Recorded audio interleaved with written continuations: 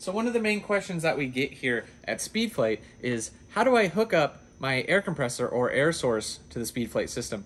Now, it's important to note that on all of the Speedflate systems, we use a universal industrial, or sometimes it's called M or Milton style connection. This is pretty much the industry standard, and you'll find this type of connection on ARB compressors, power tank systems, stuff like that. It's sort of the gold standard when it comes to air fittings. Say that you have something like a Smittybilt or maybe a Viair compressor. When the hose of your air compressor comes with this, which is just to go straight to your tire, do one tire at a time, obviously this isn't going to work. So the first adapter that we offer is just a standard Schrader valve adapter, and this simply plugs into your Speedflate manifold like so and allows you to connect your hose. It's as simple as that. This is going to be the easiest solution for most people. However, there is one slight drawback to consider when you pick the Schrader valve adapter, and that would be, if you look here, you'll see how small the opening is inside the Schrader valve. It's very small. So now what that means for you guys is this is the easiest way, but it's gonna limit your airflow by a bit. So your air up times are gonna just be a little longer because you're sort of restricting the airflow through the compressor. So if you're looking for peace of mind and you don't wanna cut your hose, this is the way to go. Just keep in mind, it's gonna take you just a little bit longer to air up.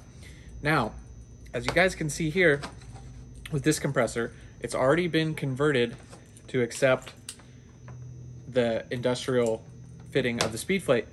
And now how we do that is simple. This is our hose barb adapter. All you do to install this is cut your hose. So you're gonna cut this guy off and you're gonna shove the hose barb in there and tighten it down with the hose clamp. Having this on the end of your compressor versus this not only allows you to use the Speedflate system, but it also allows you to do things like run air tools or a blowgun. It just makes your compressor a little more standard. Now the third adapter that we have is totally different. This is a 100 PSI pressure regulator. Now, most of you guys aren't gonna need this for standard use. At some off-road parks, they have air up stations where you can air back up. Sometimes that air pressure isn't regulated. Make sure that you stay at a safe 100 PSI.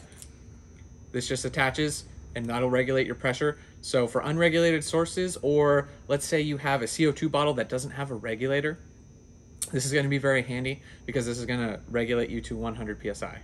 I hope this video helped you guys maybe decide what accessories you need to pick with your Speedflate. We got a couple options out there, just sort of explain the pros and cons of each setup. They're all pretty affordable and they'll all be listed on the website. We'll have a link in the description below for that. If you guys are new to Speedflate and you want to know a little bit more about the system, check out this video here. This is KC250. It takes you guys through the pros, cons, time, setup, everything you need to know about Speedflate. You can check that out right here.